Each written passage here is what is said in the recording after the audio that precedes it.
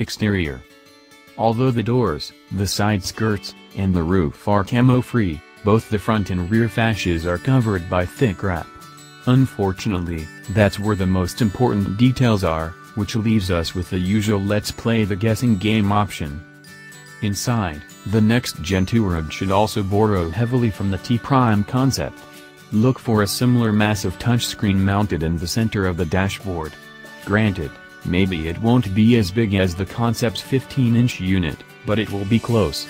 The dashboard, instrument cluster, and door panels will also get a more modern, high-tech appearance with the state-of-the-art technology. The new MLB platform will also help with the packaging. Despite the lower roof, headroom will increase thanks to the slightly lower seating position. Legroom and shoulder room will also be enhanced, especially in the rear compartment. Also expect the new Touareg to feature more storage room inside the cabin, as well as a slightly larger trunk area. As usual, the Touareg will get a range of gasoline and diesel engines in most markets. In the US, it will go on sale with a new 3.0-liter V6, as well as a hybrid model pairing the same power plant with an electric motor. In Europe, there will also be a 3.0-liter V6 turbodiesel.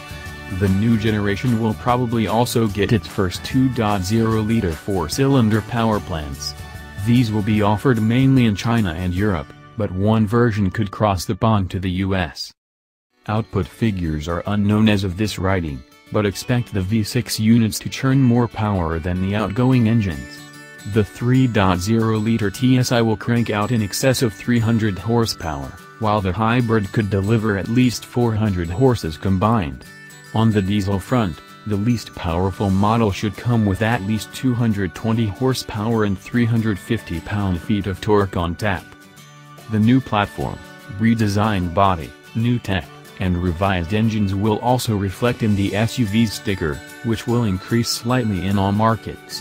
In the US, the new Touareg will probably retail from around $51,000, up from the current starting price of $49,705. In Germany, the sticker is likely to increase from the current €53,700 to around €55,000.